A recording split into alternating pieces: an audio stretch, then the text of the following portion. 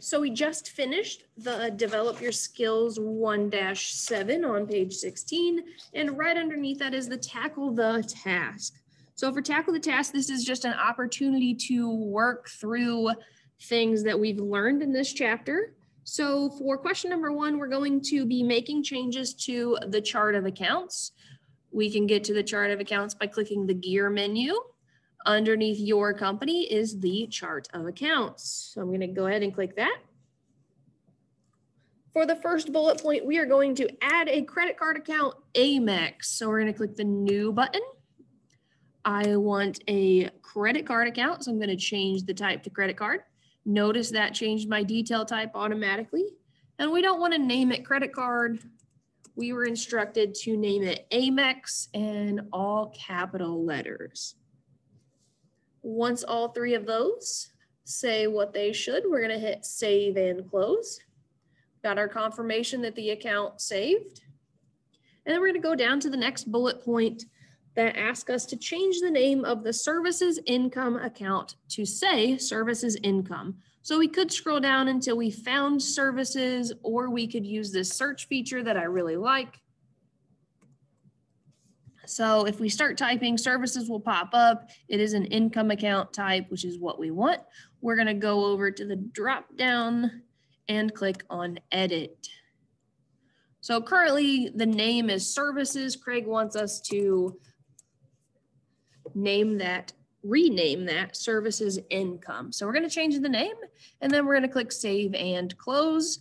Notice it's already changed in my chart of accounts. I want to get rid of my search so I can get all my accounts back.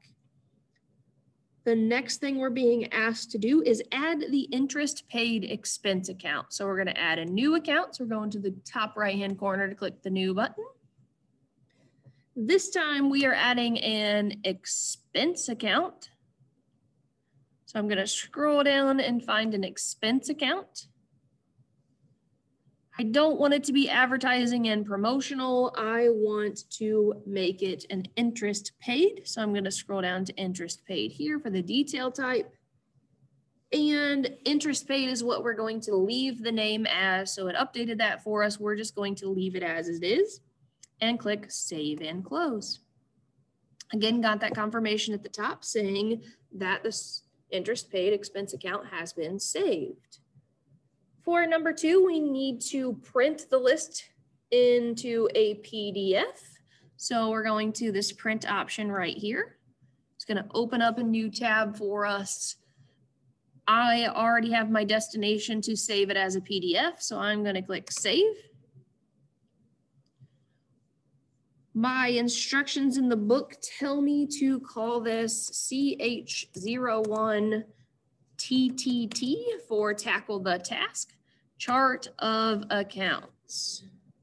And then you're going to save that again. I've just been saving mine on my desktop, but I always have this computer with me. You might be wanting to save into Google Drive or some other place, a flash drive, something that you always have access to.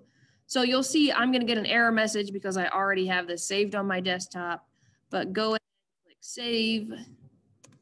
And then you're going to go to Google Classroom. You're going to use your Excel Center email address and password and log in. You should already have access to my QuickBooks Online account. If you don't, here is that password for you to get logged on. So enter this class code if you don't have access. Then you're going to go to classwork at the top. And for chapter 1, we just finished the chapter 1 Tackle the Task. You're going to click on that, and you have the option to upload the PDF that you just saved so that I can check it and make sure that you're still on track. So my version's a little bit different than yours because I'm the teacher. Right now, I've graded 5 assignments this term, and I still have 3 people who are missing their first assignment.